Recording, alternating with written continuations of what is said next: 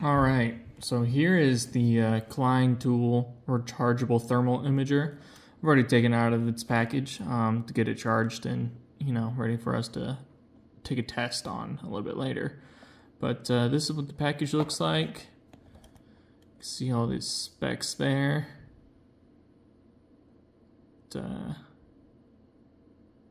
Looks like you can use a micro USB. But let's take a look at the actual product here. Here it is. To be honest with you, it looks pretty nice to me. It's pretty small, pretty thin. At first I thought this was a magnet, but it's actually the lens. But yeah, it looks pretty nice. You got your power button up here, camera button up here. And it looks like underneath here is your SD port and your charge port on the other side.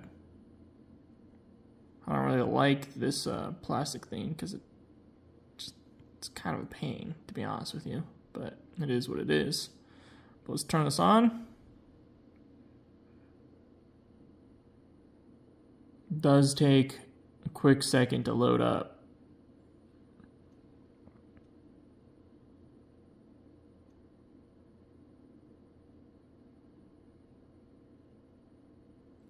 There you go. Now right now it's just pointing down at the table here, but we'll take a look inside of a panel here shortly. I'm not 100% too sure what these buttons do.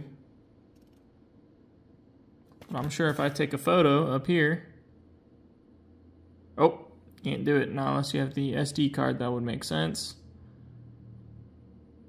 But yeah, this is what it looks like. I'm gonna turn it off here, and then we're gonna go set up inside of a panel. All right. Okay, here I am. I'm scanning a outlet here that I know has no amperage going through it, so nothing really here should be generating heat. And sure enough, there is nothing. And then we come onto the other side of the kitchen of an outlet that I know is pulling something. You can see that it is heating up. So just another way to tell if current is going through stuff. Alright, here we are at my house's panel here. You know, we have to be looking pretty clean in here. But I do know there is a hot spot going on here. I've been aware of it. But let's see if this guy can pick it up. And yep, sure enough, it does. Let's see if we can figure out exactly which breaker it is. So, yep. Looks like it's this top one right here. That one should be labeled my outside outlets. Let's see if we can get a reading on exactly how hot it is. 86 degrees Fahrenheit. It's not too bad. Definitely hotter than everything else. Barely use any power inside the house at all. Oh. Looks like you gotta move real slow in order to capture everything. But let's let me run around the house, see if we can find any other hot spots or cold spots. So I found us a real hot spot here.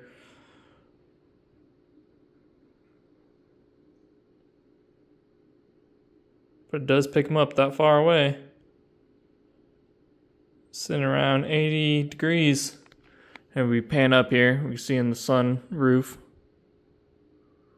It is a color difference. Or a temperature difference. So far, this thing works pretty well. Let's see if we can pick the dog back up. Oh, there he is. Look at that. Now, why did I buy this? This tool was $300, so it was a pretty hefty buy, but I bought this because I think it can provide me a lot of information on some of the jobs I go out and do. And I definitely think it can earn me a little bit more money than that $300 price tag.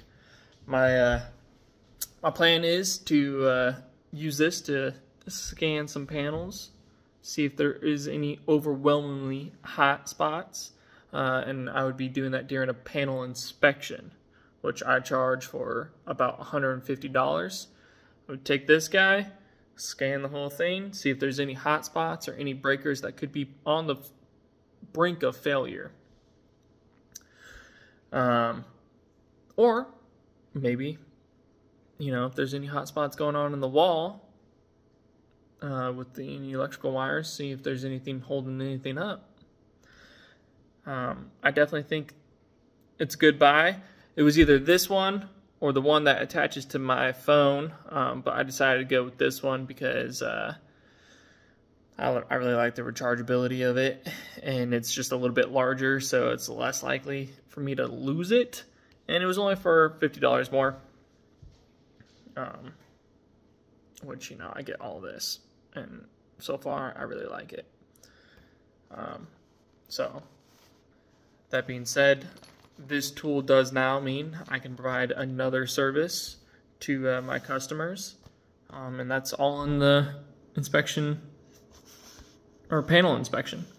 And the other things that are included in that panel inspection is me torquing down any of the other connections going on. Breakers, any loose breakers, tying those up, the wires going into the breakers, and then your neutral and ground bars, tying those all up, make sure none of those are loose, causing any excess heat or any other